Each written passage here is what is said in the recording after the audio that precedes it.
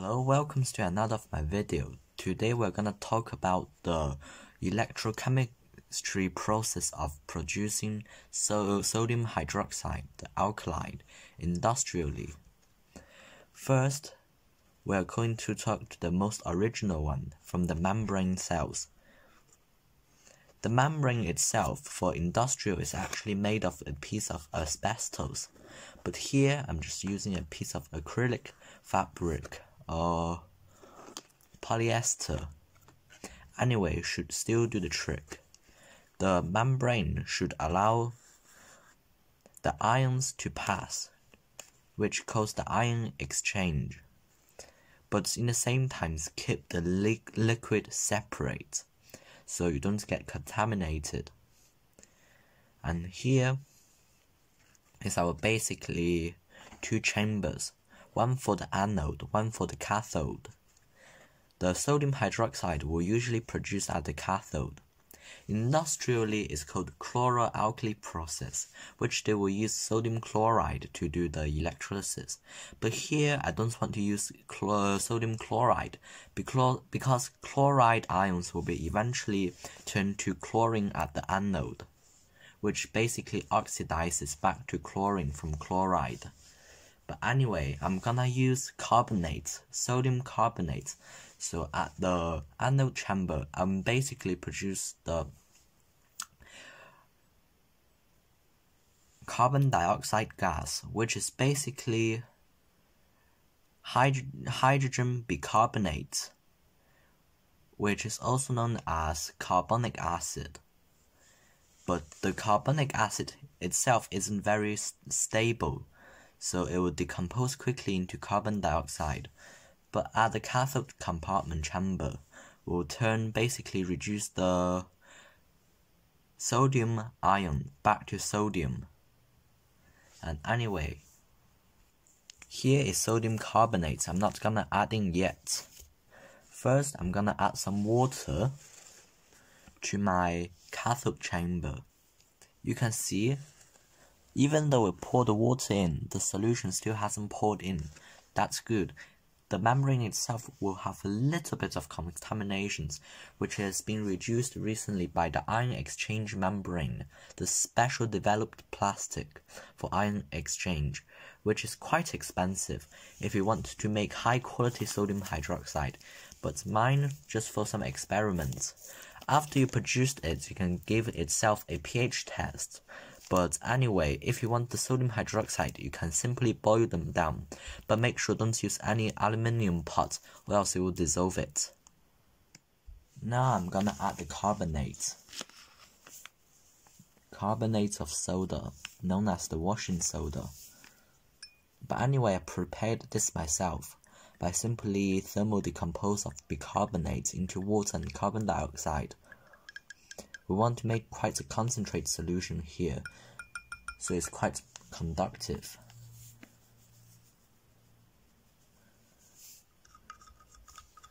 Anyway, it should be good enough, just by some stirring. Now we have both chambers around the same level.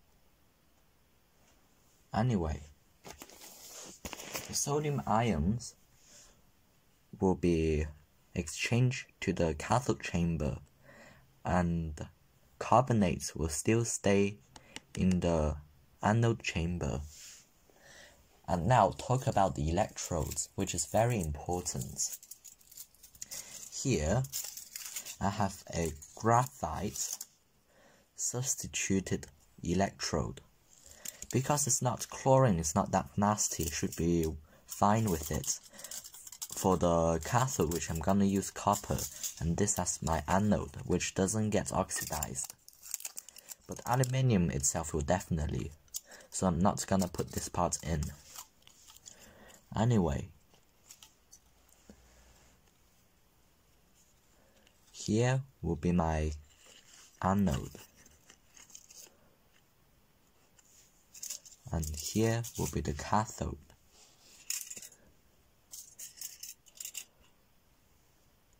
Now everything is nicely connected now. Crank up the voltage.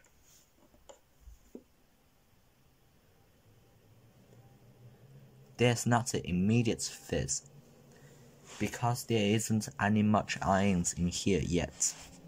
But when later on the electrolysis, there will be much more ions, and the fizz will become quicker and quicker.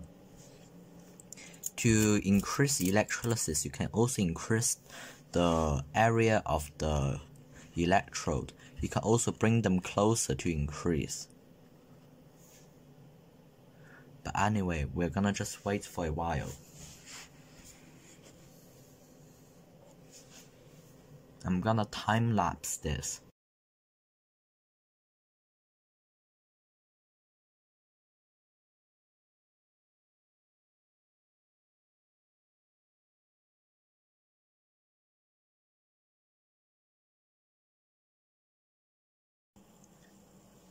And here, the cell has been running for a while now. We can basically now test the pH by adding some liquid from the cathode chamber with some pH indicator to show you the pH.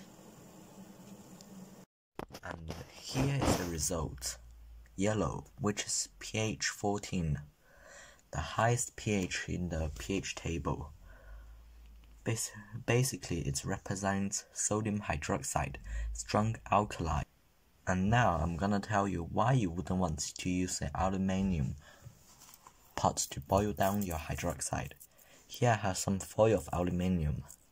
Rub it down, pop it in. Soon it will start to fizz. Because the aluminium oxide will get dissolved away by the strong alkali. As you can see, it starts to bubbling slowly. Anyway, when you bubble it down, it will react even faster. I'm gonna put a time lapse here.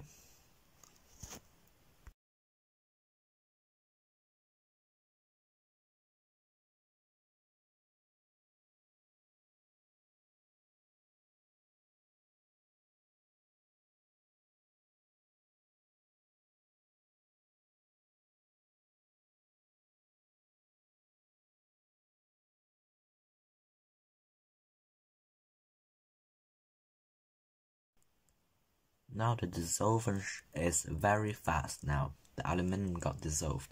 I can make it even faster by heat the liquid up. Now, being heated up in microwave, you see the bubbling is much more vigorously. And the reaction itself do release heat when aluminium got dissolved to form sodium alumate. We can use steel, which sodium hydroxide wouldn't really dissolve, to push it down.